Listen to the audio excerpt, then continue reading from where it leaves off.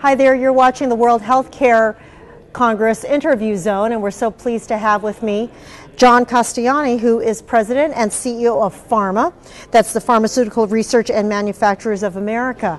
John, thank you so much for your time. You're welcome. Delighted to be here. Well, at this particular meeting, you're here to talk about information sharing, big data. How does this particular issue affect your sector that you represent? Well, it has great promise, and most importantly, it has great promise for patients.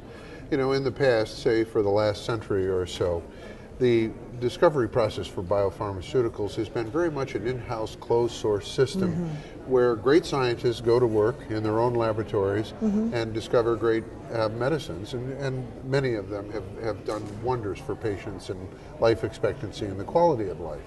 But that science is changing very rapidly. It's going from a closed source system to an open source system, so that we know with the new medicines that are being developed now, the medicines that are tied to the human genome, the medicines that are complex therapies for some of the biggest health challenges that we face, in order to discover them, in order to develop them, and in order to do it in a much more timely basis because the patients need them, we're going to have an open source system where we responsibly share data between and among our own scientists in the biopharmaceutical industry, with government researchers, with academic researchers, with physicians, and with patient groups. That's where the science of the future is coming from. Okay, how does this, is there at risk the protection of private innovators? Well, this actually reinforces the private innovators because for example, we at PhRMA, together with our counterparts in Europe last year, made a commitment that we would share all of our clinical trial data with any legitimate researcher, provided they met the condition that they were indeed a legitimate researcher, and that they would protect both commercially confidential information, so you can continue to attract the very expensive investment in this very expensive process, and of course that they would absolutely protect the patient-specific data. Okay. So we think that system will continue to bring the kind of investment that is necessary in our very difficult, very time-consuming, and quite frankly, very expensive process.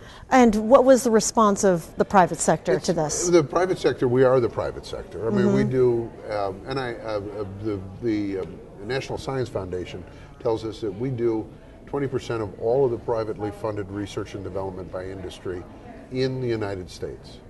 And our shareholders, our investors, the private equity portion of the ecosystem in which we deal, think that those protections will be sufficient so that they'll continue to be able to get a fair return for the investment they make in medicine development, as opposed to cosmetics or soft drinks or software or anything else.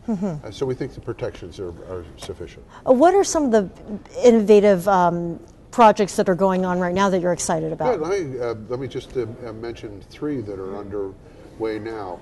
One is one that is in the cancer space, and that's called the Biosphere, the Cancer Sphere, Data Sphere project that comes out of the CEO Cancer Roundtable, where there are 9 companies that are involved in cancer research.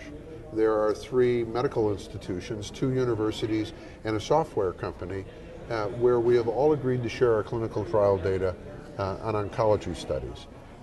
It's done on a pre-competitive basis so that each company will go down a pathway for each different kind of therapy that they think is the most promising, knowing what they know. But we're sharing the data that is common to all of those pathways in advance, and that's been very successful. Similarly, there's one that is being done among about 8 companies and the NIH on the very difficult problem of Alzheimer's. You know, Alzheimer's, it is a devastating disease. It's the thief in the night. You know, you didn't do anything to get it, and we don't yet know what causes it. So we don't yet have a target. And it may be one of those unique instances in science and in medicine where the cure will define the cause rather than the traditional other way around. So they are sharing data. They are sharing data with the NIH scientists to better understand what the potential causes may be of this disease so we can attack the target once you identify it.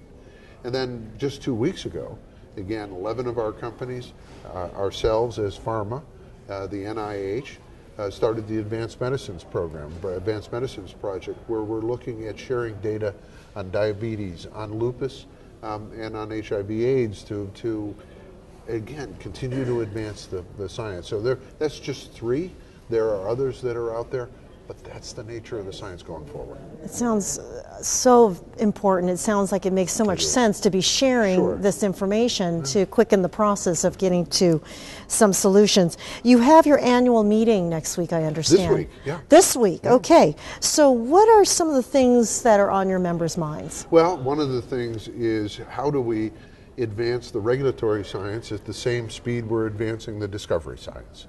Because our regulatory process is critical for patients and the public to be absolutely assured that medicines are safe and effective.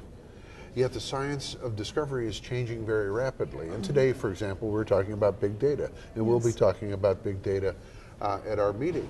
So now if you have data that is coming from patients everywhere across America, how does that relate to a 40-year-old system of double-blind, placebo-based studies? When you and I are placebo, we are not taking the latest and greatest treatment. So rather than have to do that, can you utilize, I'm saying you and me, but thousands of people's electronic medical records to be the baseline, rather than have to run that part of the clinical studies? And what does that mean for the regulatory science? So we're examining things like that. We're talking about another aspect of the collaborative research process, which is how do we better interface with patient groups? You don't start down a discovery process without first engaging with patient advocacy groups and patient groups, because you need them to better understand the disease, to better understand the potentials for treatment, to get data and feedback into your research process, so that you're making sure you're meeting the patient's need above all, as well as the needs of the scientists and the physicians that are participating. So we'll be talking more and more about how we engage better with the patient groups and enhance the science of discovery and enhance the speed of discovery. So a couple of things we're talking about. There'll be others, but it's all great. It sounds like it. It is. Well, thank you so much, John, for your time today. Delighted and to be here. for Thank the preview of this week's meeting. Great. We appreciate Good. it. And I'm Mabel Jong. Thanks for watching.